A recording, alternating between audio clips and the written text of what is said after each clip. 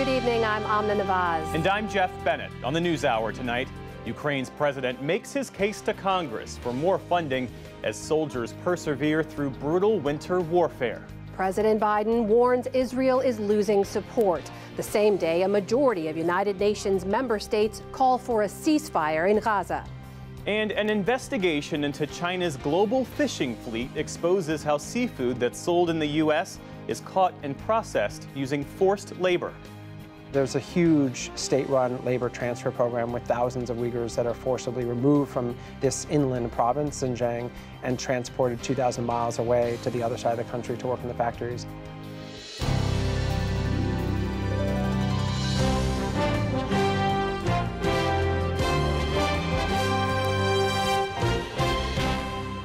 Major funding for the PBS NewsHour has been provided by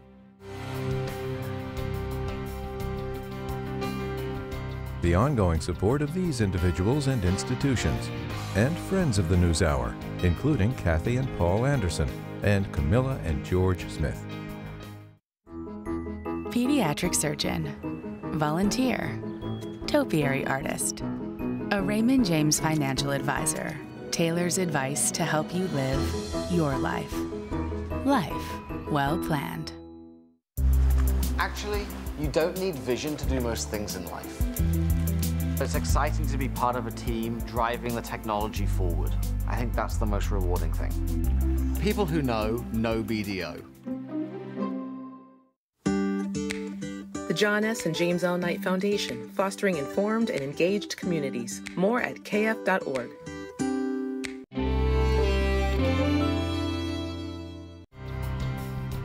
And with the ongoing support of these individuals and institutions.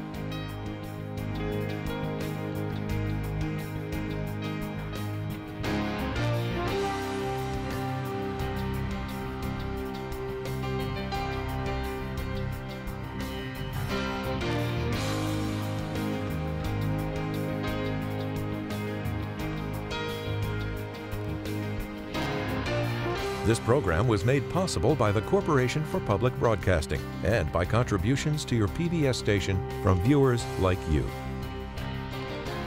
Thank you. Welcome to the NewsHour.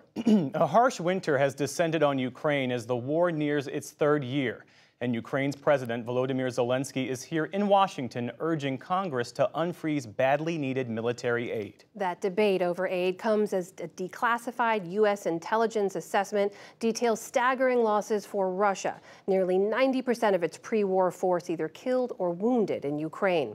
Lisa Desjardins on Capitol Hill and begins our coverage. A president at war, flanked by Democratic and Republican leaders. What does it mean if you don't get aid by the end of the year? For Ukraine President Volodymyr Zelenskyy, this third trip to Washington after the Russian invasion has been the most complicated, as Congress has slowed down talks over whether to send him help. He met with nearly all U.S. senators in the morning. It was a very powerful meeting. President Zelenskyy made it so clear how he needs help.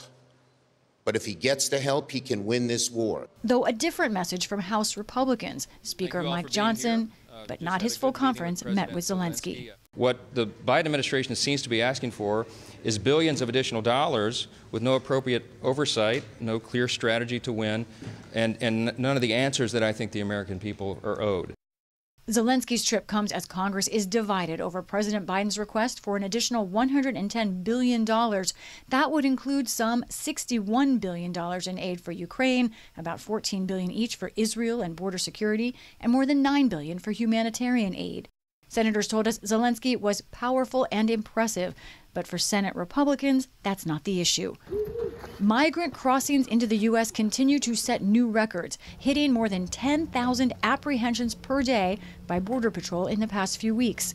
Republicans say until there are significant policy changes like dramatically curbing asylum and parole, they will not approve money for Ukraine. An investment of U.S. dollars into Ukraine's defense is a good investment.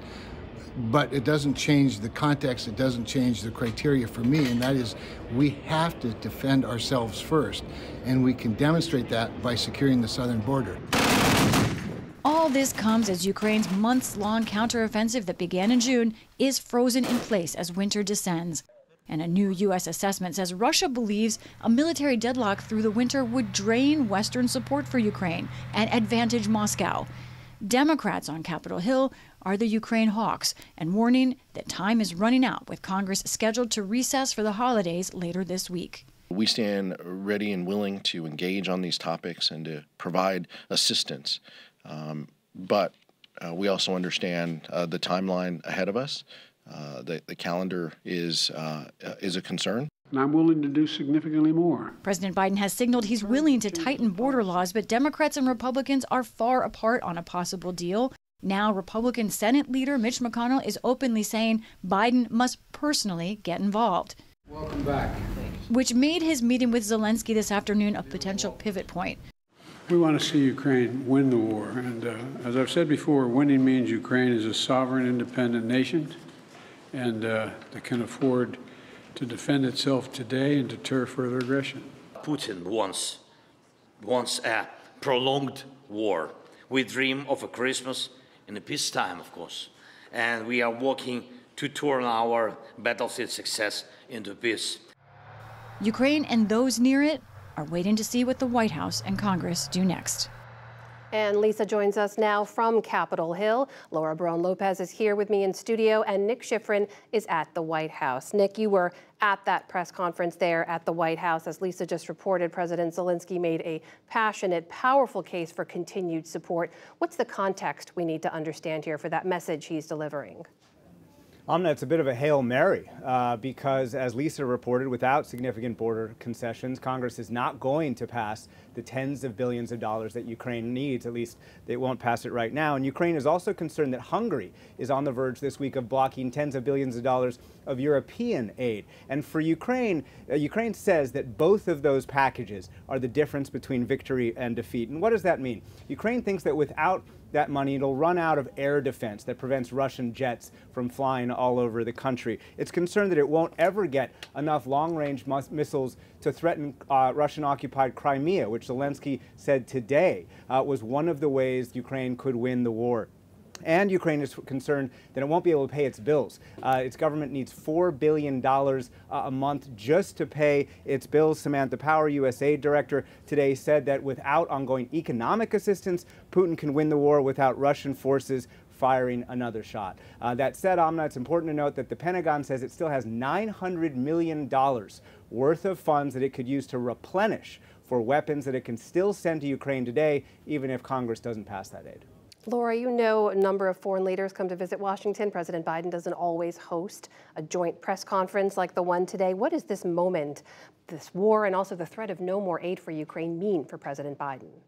It's a big deal for the president, Amna. I mean, the president, as well as the White House, has made clear time and time again that if additional funding is not passed by Congress, then the money that they currently have allocated for Ukraine, it runs out at the end of the year. And aides inside the White House are definitely frustrated. That's what I've been hearing from them. They essentially are saying that, you know, the president's key foreign policy mission of keeping NATO unified in the face of Russian aggression is at stake here. And also, the president has promised that he is someone who can maintain U.S. leadership on the world stage. He can combat autocracies and authoritarianism. And if this doesn't happen, if this doesn't pass, then it's much more difficult to keep allies united on that front. Another big thing, Amna, is that President Biden is trying to make this argument alongside the Ukrainian president, this pressure campaign on Congress. And the two big messages from him are Putin won't stop there, won't stop here. We heard him say that tonight. He won't stop at Ukraine, as well as helping an ally without having to commit U.S. troops. Helping an ally degrade the military of one of the biggest adversaries, that is Russia, should be a key national security priority for the United States. And you heard him say that he would hope that Republicans would not listen, would not align themselves with Russia and the propaganda that is coming out of Russia. So, Lisa, take us inside Capitol Hill now. Republicans were there. They personally heard those pleas from President Zelenskyy. Are their demands on border policy still the same? People should understand all of the big negotiations we have on the Hill. Think about the Affordable Care Act. Think about the debt ceiling. That's what's happening right now on Capitol Hill. Republicans, no, they are not changing their position. They point to the border. They say all of those apprehensions, those border numbers, those encounters, they feel like they are in the right here. They also feel like they have the momentum because President Biden has said that he is willing to make concessions. So then you bring all of that down and you look at what exactly Republicans are asking, though. That's where we've got some issues with Democrats. Let's look at three things that they're asking for example. First, on asylum, Republicans would like to block, in fact, many at least, asylum seekers from entering this country, especially those from South and Central America. They would like to make expedited removal a national program, meaning that some immigration officers could challenge almost anyone in this country, and if they weren't documented, felt like they were undocumented, they could expedite removal. And then also, they would like to limit different types of parole, including humanitarian parole. Now, some of those programs, Democrats think could be adjusted, but they are worried that what Republicans are proposing here could lead to a national dragnet that could sweep up people who have legitimate claims and even have legal status in this country. So that's where those talks are right now. So, Lisa, where do negotiations go from here? What happens next? All of this, the Ukraine aid, Israel aid, and the border talks are really just hanging on the edge of a knife right now, Amna. But tonight, there is a very slight reason for hope. I just came from a meeting with DHS Secretary Mayorkas behind closed doors with three senators, a Republican, Jim Langford of Oklahoma, and then Independent, Kyrsten Sinema of Arizona, and Chris Murphy of Connecticut, the Democrat, as well as staffers. The White House getting involved. Kyrsten Sinema walked out of that meeting and told me that they did make substantive progress. We all have heard that before, but there is hope that they can do this. They are running out of time. No one can get to an airport more quickly than a member of Congress before a holiday recess. Senator Schumer has asked leaders to stay in town, but right now I've got to tell you, the entire House of Representatives is getting to leave on Thursday. This next day will be critical to see if a deal can be made or not. Laura, what about other Democrats? Then what kind of pressure are they putting on the White House right now as the White House gets more involved in these talks? And where do the American people stand on this issue of more aid for Ukraine? Democrats are putting a lot of pressure on the White House right now. They're very concerned, based on what Lisa just outlined, those severe restrictions to asylum, to the parole systems that Republicans are proposing, that the White House may concede on that. They're hearing that the White House is open to things like that, and they don't want that to happen, so they're going to be applying a lot of pressure on the president. Democrats are going to, in coming days, be talking a lot more about this, holding press conferences. But as for where voters stand, Amna, we have a new NewsHour NPR Marist poll that will be released tomorrow, and we asked voters if they believe the U.S. should authorize additional funding to support both Ukraine and Israel. A total of 32% said yes. That's 41% Democrats, 26% of Republicans are saying more support, and 32% of independents. And then for those that believe that the U.S. should not authorize additional funding for either war, a total of 36%, 24% of Democrats, 39% of Republicans, and 38% of independents. So in total, our poll found that 48% of Americans support giving additional aid to Ukraine. But you see that there's not a lot of support there among Republicans in particular. One thing that is kind of key context there, Amna, and Senate Minority Leader Mitch McConnell has said himself that support among Republicans has gone down because of the rhetoric from former President Donald Trump. Nick, when you look at where the war is right now, a war you've spent so much time covering on the ground as well, the head of the Ukrainian military is now calling the war a stalemate. What does that mean for U.S. policy?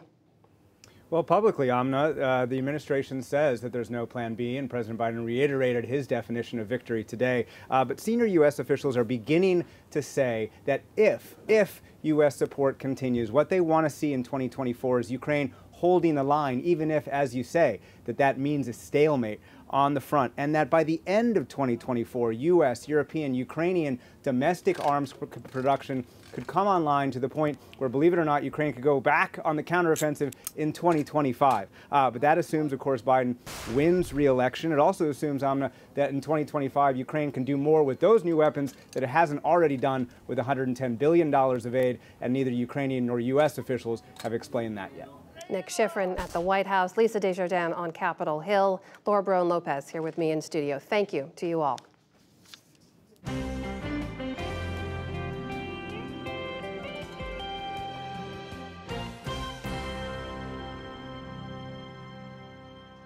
The United Nations General Assembly has overwhelmingly approved a measure calling for a humanitarian ceasefire in Gaza. The U.S. was one of 10 nations to vote against the non-binding resolution. Before today's vote, President Joe Biden said Israeli Prime Minister Benjamin Netanyahu needs to change his hardline government, adding that Israel is losing global support due to what he called its indiscriminate bombing in Gaza. President Biden's off-camera remarks to Democratic donors in Washington today are the latest sign of increasing U.S. concern about Israel's bombing campaign in Gaza, which has killed thousands of Palestinian civilians. Bibi's got a tough decision to make, the president said of Israel's prime minister. This is the most conservative government in Israel's history, said Mr. Biden, adding that the Netanyahu-led coalition doesn't want a two-state solution, Washington's preferred outcome after the war with Hamas. The president also said Israel is starting to lose support around the world, saying of Netanyahu, "I think he has to change, and with this government in Israel is making it very difficult for him to move."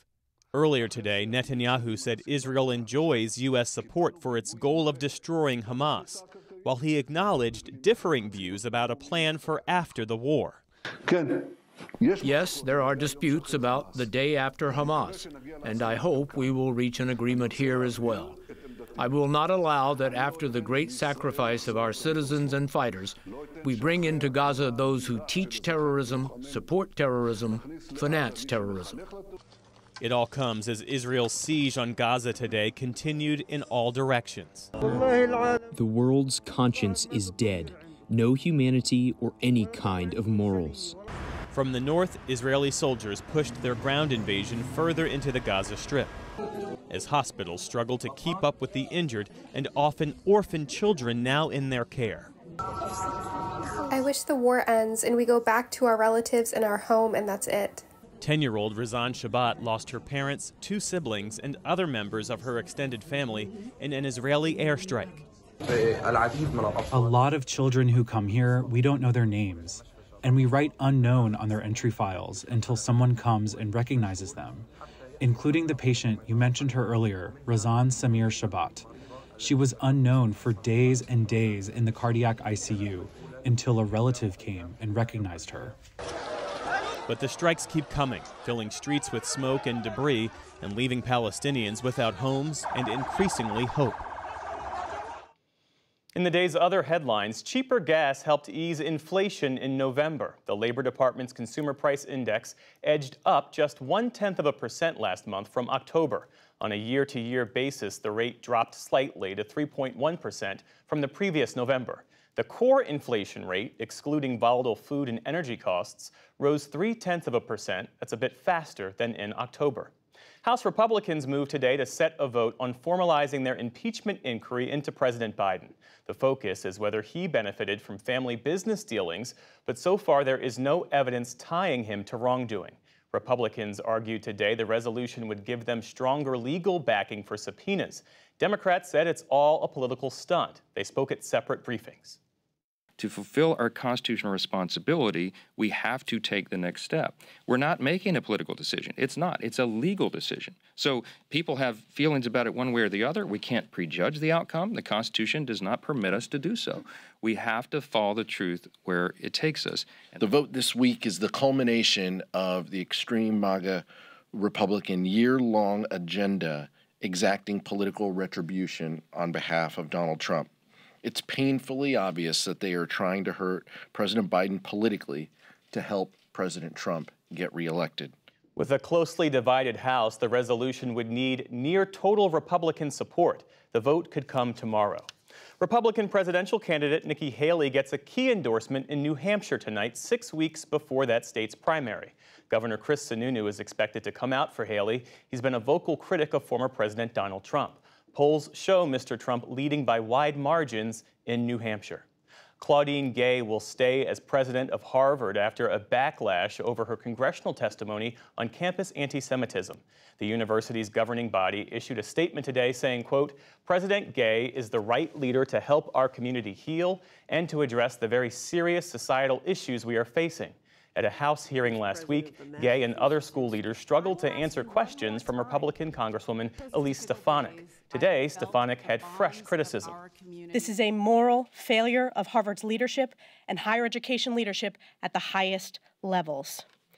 And the only change they have made to their code of conduct, where they failed to condemn calls for genocide of the Jewish people, the only update to the code of conduct is to allow a plagiarist as the president of Harvard. Harvard's governing body says an independent review of plagiarism allegations against Gay found no violation of school standards. In Pakistan, a suicide bomber blew himself up at a police station today, killing at least 23 people. A Taliban offshoot claimed responsibility. The attack in the northwestern part of that country was one of the deadliest in recent months. The force of the blast shattered windows, damaged nearby businesses, and wounded dozens of people. Pakistan's military said other militants triggered an hours-long shootout before they were killed. Back in this country, Google will appeal a federal jury verdict in San Francisco that found its Android app store operates as an illegal monopoly. Epic Games argued the system quashes competitors and ultimately hurts smartphone users. The judge will now determine what steps Google must take, but the appeals process could take years.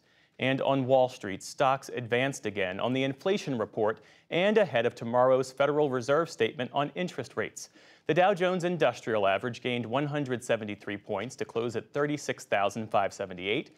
The Nasdaq rose 101 points. The S&P 500 added 21. Still to come on the NewsHour, the latest global climate conference faces criticism for its tepid progress. Hip-hop mogul Sean Diddy Combs faces sexual assault lawsuits made possible by a new state law. How the Israel-Hamas war is affecting Hanukkah celebrations here in the U.S. And what Shohei Ohtani's record-breaking contract means for Major League Baseball.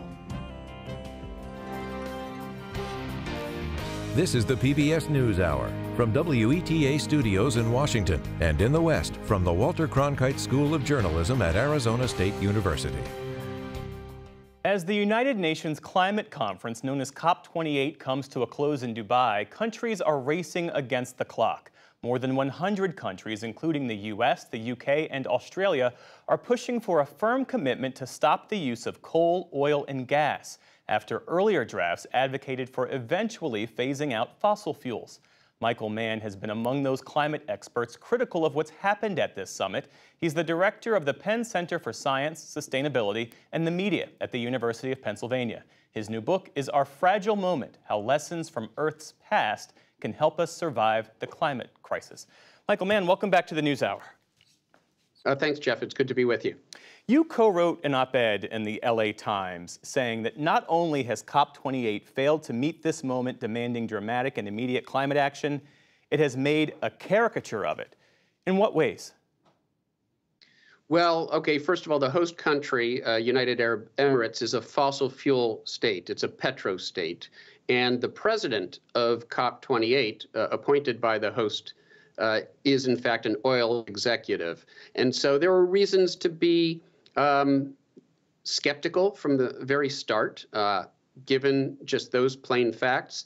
And everything we've seen since, the fact that, again, the president of COP28 has been using language claiming that there's no science to back up the need to phase out fossil fuels, when, of course, the science overwhelmingly indicates we have to bring carbon emissions down dramatically to avert catastrophic warming. And he even used climate denier tropes like we will all be back in the caves if we make a clean energy transition. And so the fact that we haven't seen much progress, we've seen other petrostates like Saudi Arabia now say that there's no way that they will agree to language to phase out fossil fuels. In fact, they won't even agree to language to phase down, whatever that means, to phase down fossil fuels. And so there's a lot of pessimism right now that a few bad apples are spoiling the possibility of a meaningful agreement as this window of opportunity is closing. If we don't see progress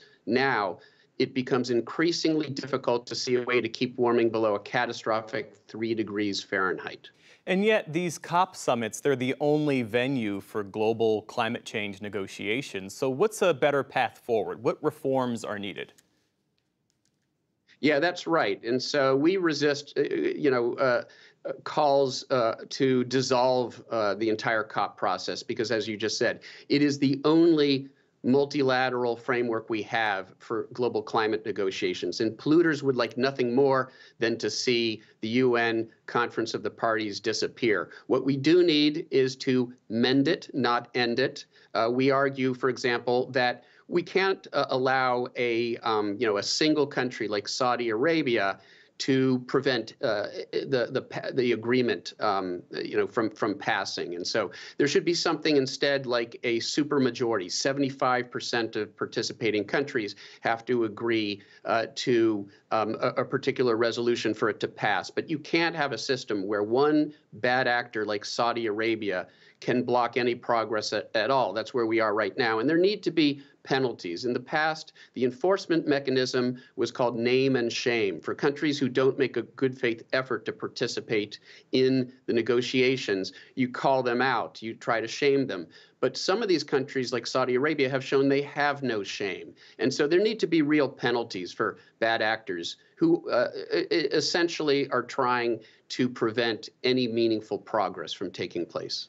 Understanding that critics have they made the point that oil interests have co-opted COP, there are any number of countries who say that completely phasing out fossil fuels hurts them economically and puts them at a disadvantage. Do they have a point?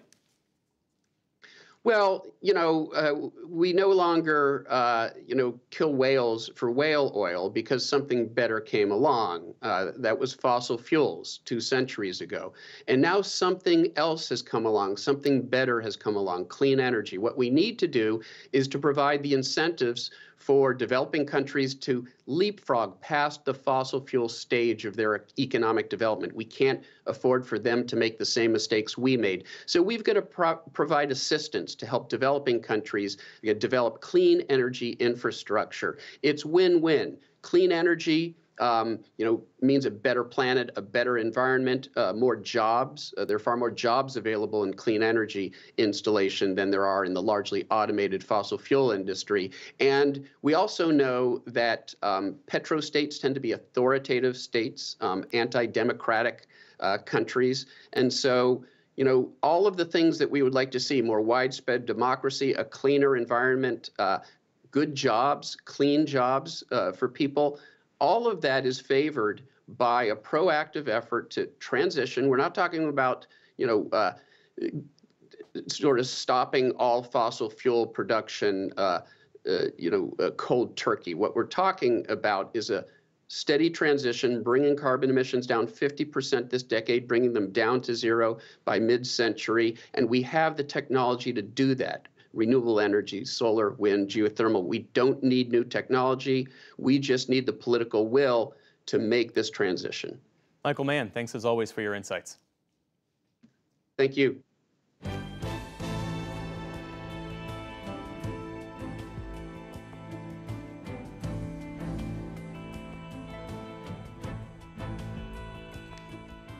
An investigation into Chinese fishing fleets and processing centers has discovered that seafood produced with forced labor is making its way to American dinner tables.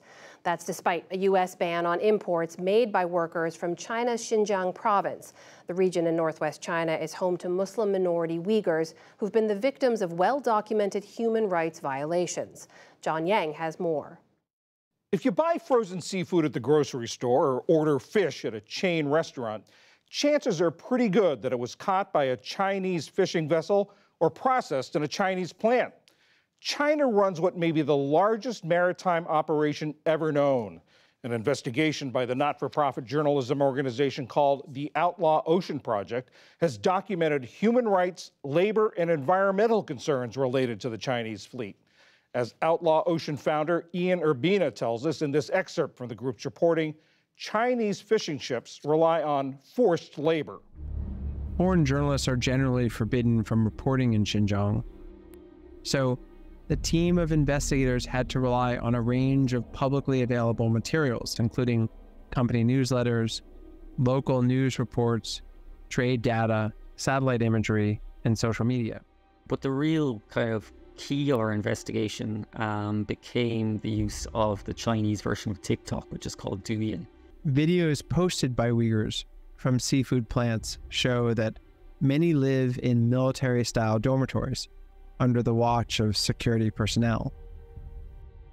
Uyghur workers' dorms are often searched, and if a Quran or other contraband is found, the owner may be sent to a re-education camp. Uyghurs' social media posts are also closely monitored by Chinese online censors. Posting anything critical of the regime could quickly land them in a detention center. But it appears that many Uyghurs have found a way to include cryptic messages in their videos to convey their suffering, while also bypassing the Chinese censors.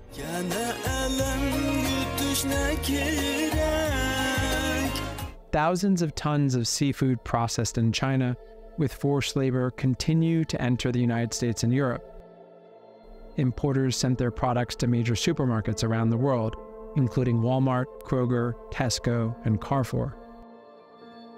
The importers also sent seafood to Cisco, the global food service giant that supplies more than 400,000 restaurants in the US alone.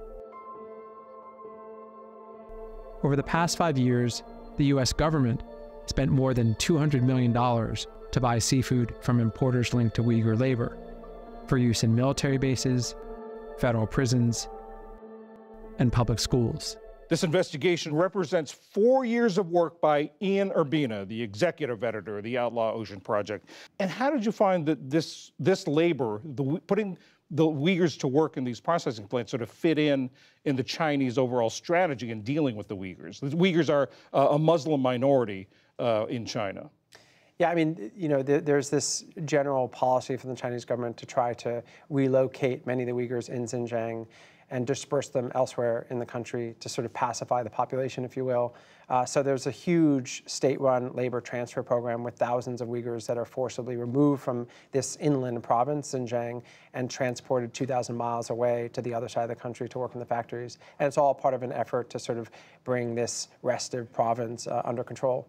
Ian, you talked to about more than 24 of the crew members, people who worked on these ships.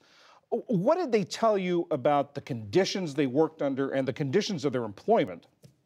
Yeah, I mean, we found a lot of forced labor and trafficked labor. Before COVID, a lot of these workers are Indonesian. After COVID, largely rural Chinese. They're pretty nervous to talk openly when we were on board, but you could see the conditions. There are a lot of reports of violence on board and neglect, severe neglect. And these ships often don't return to port for 2 years, stay at sea for 2 years. How did you manage to talk to these people? Yeah, it was a process. You know, typically it takes several days just to get out to the fishing grounds or on the high seas. Once we're out there, we make radio contact with the captain. We try to warm the captain up and see if he'll let us on board. If not, oftentimes the ships would flee and we'd get in board a faster boat called a skiff and follow the fishing ships. And in those cases, we'd put messages in a bottle, asking questions of the crew in Bahasa, Indonesian, or Chinese and English, and throw the bottles onto the back of the ship, and then follow them until the crew threw the bottles back with answers. And not only answers, but some of them asking for help, some of them giving you phone numbers. Yeah, the most useful thing were the phone numbers, because then we could contact families back home in Indonesia or China and ask those families how long they'd been gone and sort of what they knew of their lost family. You also found violations of law in the way they fished, and also environmental violations. Yeah, many cases of, you know, shark finning, of invasions of sovereignty. So this is a huge fleet, and often these vessels are aggressively going into waters where they're forbidden, Argentinian, Chilean, Ecuadorian waters where they're not allowed. So we documented those cases just to show how pervasive the problem is. And how are they able to escape enforcement and escape inspection and that sort of thing? You know, these vessels largely are on the high seas, and this is an area that's very hard to get to. The vessels are in constant motion, and most countries around the world don't have navies out there patrolling their own waters, much less the high seas. So these are working places that are largely out of reach of governments, and that's why they can do as they please. And there were also signs that these ships were doing more than fishing, or fishing for other things in a way. Yeah, I mean, you know, China's fishing fleet is in many ways sort of a arm of its geopolitical agenda. It's sort of a projection of power. And so if you look at places like the South China Sea, contested waters in that area, the fishing fleet is essentially acting as a civilian militia. And you have enough fishing vessels there that they can crowd around other countries' vessels and crowd around islands that are in contested waters and sort of establish sovereignty and show muscle. It's an ambitious project, and you found some very interesting things. Now, where can people read and see your reporting? With the New Yorker on their website. Very good. Ian Urbina, the founder and executive editor of the Outlaw Ocean Project. Thank you very much. Thanks for having me.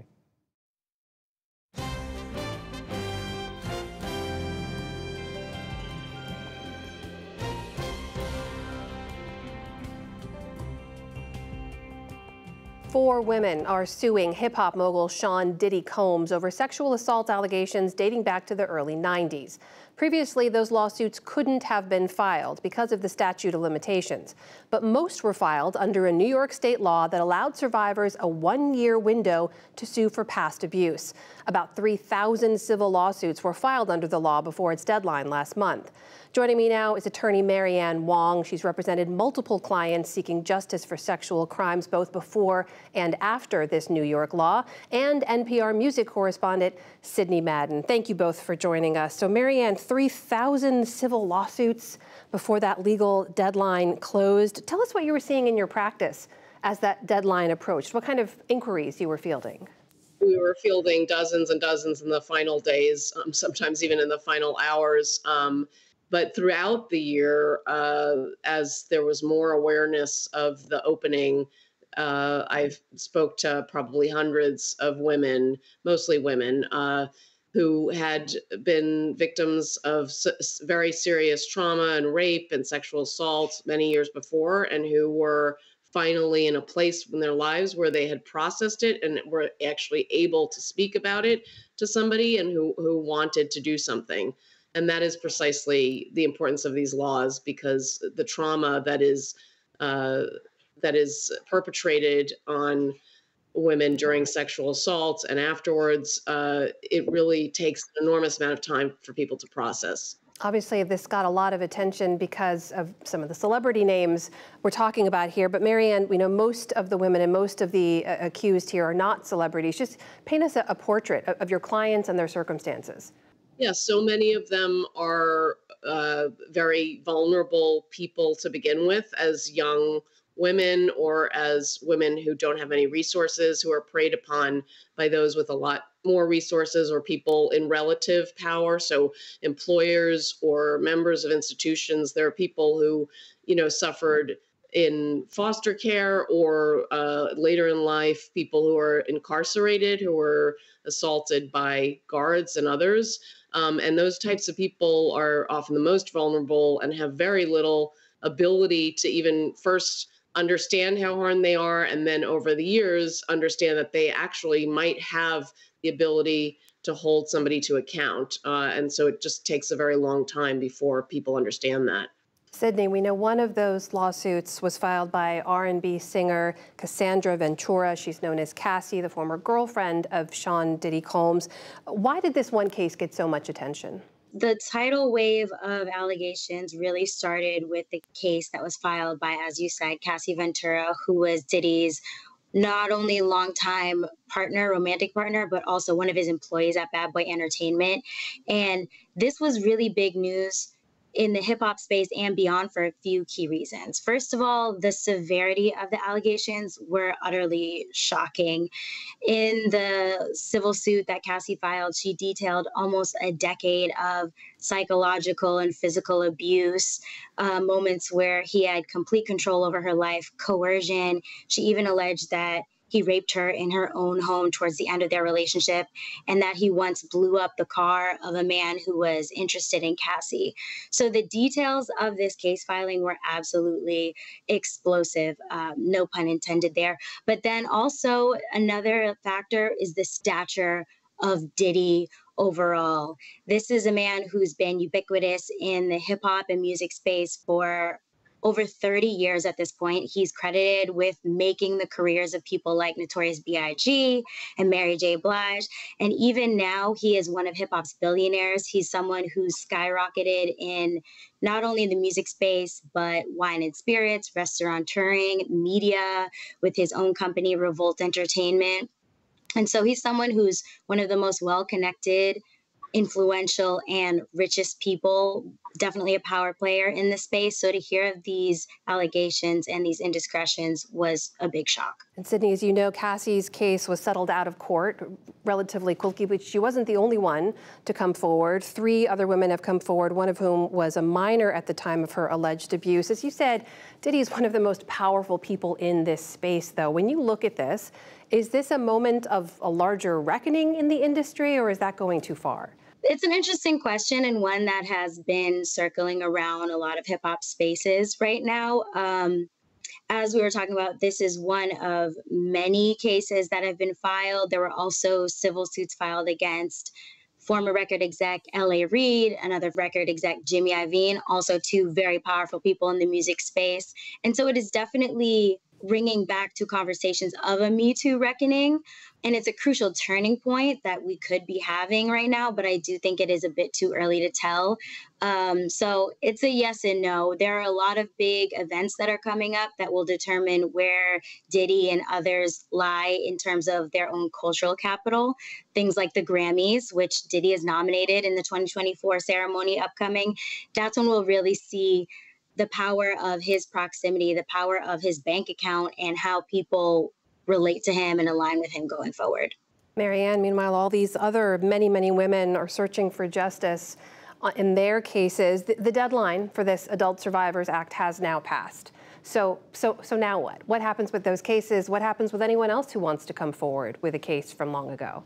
Well, I think the most important thing to tell any survivor is that if they think they could have a case, or they've been hurt and they want to seek justice, they should try to learn about what their legal rights, because the legal landscape is actually fairly complicated, and it depends on when the assaults happened as to whether or not you have a live claim. But the fact of the matter is, having a time limit to immediately file a lawsuit after you've either been controlled by and or abused for years, sometimes by a perpetrator. It's something that takes years to understand and get healthy from, and get to a place where you actually feel like maybe you can pursue something and can face this perpetrator again in court. It's not an easy thing, and I think the public and the legislators should understand that, and that should be reflected in extending or even eliminating statutes of limitations. That is attorney Marianne Wong and NPR music correspondent Sydney Madden joining us tonight. Thank you to you both. We appreciate your time. Thank you, Amna.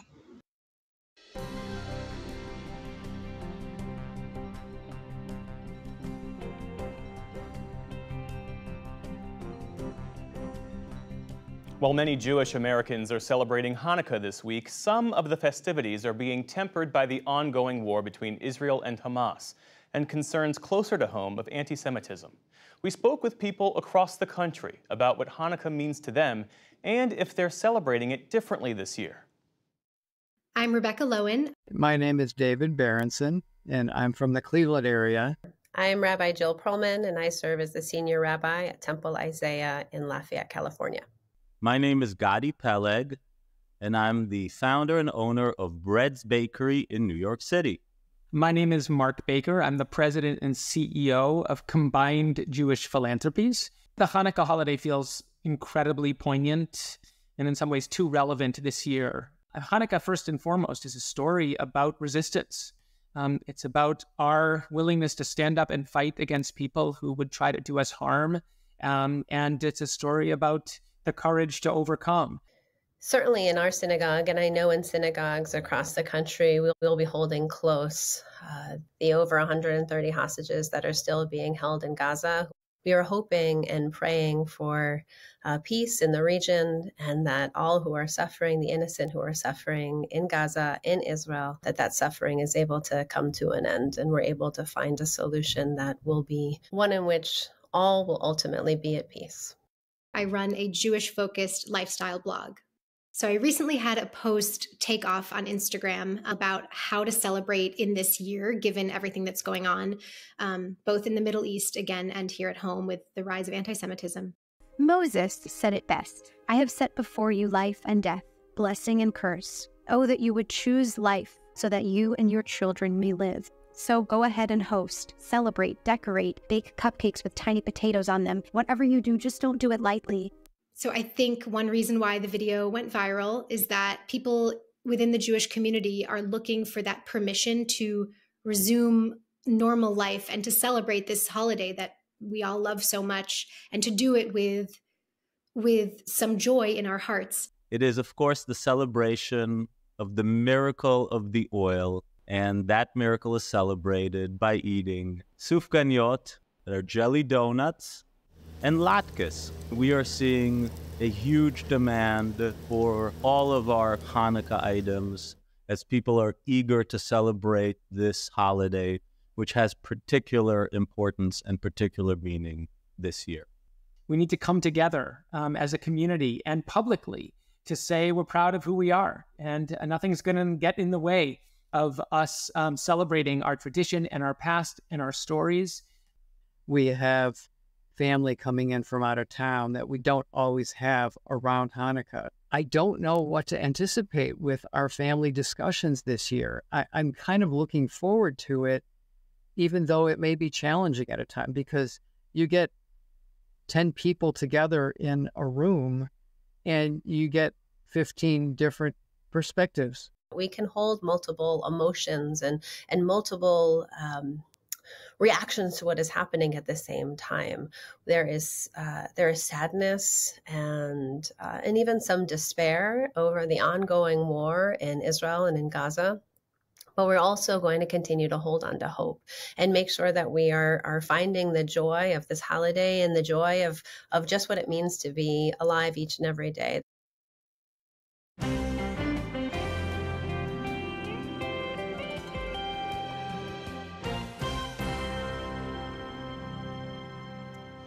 Major League Baseball's Shohei Ohtani is heading to the LA Dodgers. His new home stadium is only about 30 miles north of where he currently plays with the Los Angeles Angels, but that small move is coming with a big paycheck. Ohtani's record-breaking $700 million 10-year contract recognizes his value as a unique baseball talent, the likes of which we haven't seen in generations. Stephanie Tsai looks at the Ohtani phenomenon, his massive contract, and what it could mean for baseball. Shohei Ohtani's contract is the highest in professional team sports in North America. Ohtani blew by a recent record set by Kansas City Chiefs quarterback Patrick Mahomes by a good $250 million. The 29-year-old from Japan dominates in both pitching and hitting. He was the league's most valuable player this past season. I'm joined now by Joe Posnanski, a sports writer who's on Substack under Joe Blogs and author of Why We Love Baseball. So, Joe, how great is Ohtani? Is he baseball's GOAT, the best player the sport's ever seen? Well, it's early a little bit to call him the greatest who ever played, but what I think you can definitely say about him is nobody has ever been like him. He is unlike anybody. We've never seen a player who both is a dominant hitter and a dominant pitcher at the same time. It has happened in the past. Babe Ruth started his career as a pitcher, but by the time he hit, he had left pitching behind. To see what Shohei Ohtani has done the last 3 years has been just remarkable. Ohtani said in his announcement that until the last day of his playing career, he wants to strive forward, not only for the Dodgers, but for the baseball world. Why is Ohtani and this deal so good for baseball? Well, I think it's because he's so good for baseball. I mean, you hear in that statement what makes him so special, and that is that he's not just playing for himself. He's not just playing for his team. He's not just playing for today. He's playing to be one of the great players who ever lived, and it's a part of who he is. It's why he decided to try to hit and pitch. It hasn't been done. It simply has not been done. It's been something that has driven him to be not only a great player, but one of the greatest and one of the players who pushes baseball forward. And obviously it's so good for the sport, and it's exciting for the sport to have him with, sort of a marquee team like the Los Angeles Dodgers. Yeah, and I want to get to that team in a second, but you can't be the greatest, right, without a World Series title. And with the Angels, Ohtani has never even made it to the playoffs. The Dodgers have made it to the playoffs every year for more than a decade. Is that what's in it for him? It certainly is a big part of what's in it for him. You're right. I don't think you can be considered the greatest ever if you haven't played in the World Series and thrived in the World Series, done some amazing things in the World Series. It's just sort of a part of baseball. And it wasn't happening in Anaheim, in Los Angeles for the Angels. He needed, I think, to go to a team where he could succeed. And like you say, the Dodgers have not only made the playoffs, they've won 100 games, I believe, 5 or 6 times in the last few years. Every year, they're a dominant team. That's got to be very exciting for him, and it's exciting for us. So between Ohtani, Mookie Betts, and Freddie Freeman, this trio is going to generate a lot of excitement, but that's a colossal amount of pressure to win the World Series. Is there any doubt they can handle that? I don't think there's any doubt they can handle the pressure because all of them, certainly Mookie Betts and Freddie Freeman have been there already. Also, what's really fun about the Dodgers, at least from an outsider's perspective, is they face this pressure every single year. There's no year where it's good enough even just to win 100 games, just to make the playoffs. The intense pressure is on them to win the World Series every year, and they haven't really done that. They've won 1 World Series, this group, and that was back in 2020 during the COVID year. So it's a little bit of a different kind of season. So that pressure is always there. Well, I want to talk a little bit about this contract, but also the fact that Shohei Ohtani has had 2 surgeries related to his elbow, and I believe has another surgery going in, and he won't be pitching next year. He'll be hitting, but not pitching. 97% of the actual payout in that contract basically is deferred until he's like 40 years old, about ready to retire. First of all, that's legal? And doesn't that give the Dodgers another advantage to keep paying high salaries to the other great players in the organization? Yeah, I think that had to be a big part of it for Ohtani. It doesn't feel legal to me, honestly. I mean, it's a $700 million contract that doesn't really begin until 2034. So it's a very strange thing, and it's kind of hard to even get your arms around what it means. But for the Dodgers, it does mean that they can go out, get more pitching, which is what they need right now. And, as far as Ohtani and the injuries, that had to be a huge part of the decision process, because you're right. I mean, as far as we know, he's not going to pitch this year. We don't really know exactly what the surgery has been and where his elbow is from a health perspective. You would think the Dodgers have a much better perspective on that than any of us do. But the thing that's so amazing about Shohei Ohtani is how driven he is to get better, how driven he is to, as we say, be a part of baseball history. So I'm sure what the Dodgers are betting on is that kind of commitment from Shohei Ohtani. Joe Posnanski, author of Why We Love Baseball. Great to have you. Great to be here.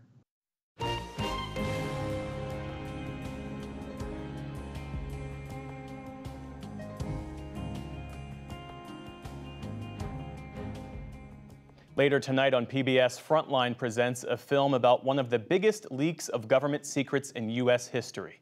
The Discord leaks focuses on the more than 300 pages of classified information posted on the chat platform Discord, allegedly by 21-year-old airman Jack Teixeira. In the summer of 2020, Jack graduates high school. That's, of course, the first year of the pandemic. He actually skips high school graduation because he's off to basic training at Lackland Air Force Base. He goes on to start taking the coursework that he needs to become a cyber transport specialist. It was a low-level IT job, but it required a security clearance and a background check. He was a little bit worried they were gonna, in their interview, bring up, hey, we found this Discord account or we found this Discord server. At that time, he did become less active in Discord, and he was very worried about keeping the things he was doing private and safe. What was he specifically worried that the background investigation might turn up with regards to Discord? There was a lot of racist talk on that server. There was a lot of talk of killing ATF agents, killing different government officials, committing acts of terrorism, things that are probably not great for someone in the military to be saying. So I think that's probably what he was worried about. But Teixeira was investigated and ultimately approved for security clearance by the Department of Defense. One big question we have right now is, how did Jack Teixeira get a security clearance? So, I mean, if we're looking at Jack Teixeira and all the things that he posted online, the racist, violent comments, the memes, the imagery, and the fact that he ultimately is accused of leaking hundreds of classified documents, it's like, okay, well, wait a minute. There should have been red flags along the way. Frontlines, the Discord leaks, premieres tonight at 10 p.m. Eastern on PBS and on YouTube.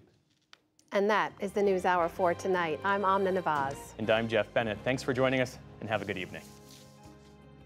Major funding for the PBS NewsHour has been provided by Consumer Cellular. This is Sam. How may I help you? This is a pocket dial. Well, somebody's pocket. Thought I'd let you know that with Consumer Cellular, you get nationwide coverage with no contract. That's kind of our thing. Have a nice day.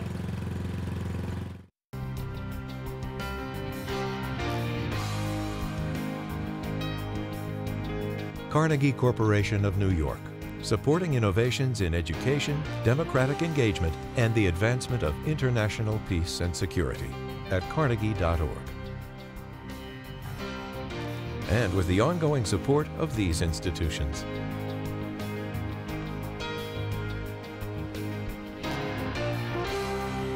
This program was made possible by the Corporation for Public Broadcasting and by contributions to your PBS station from viewers like you.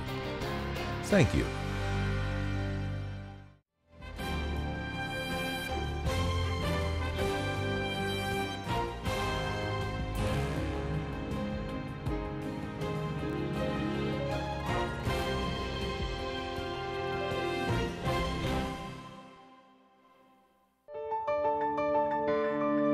You're watching PBS.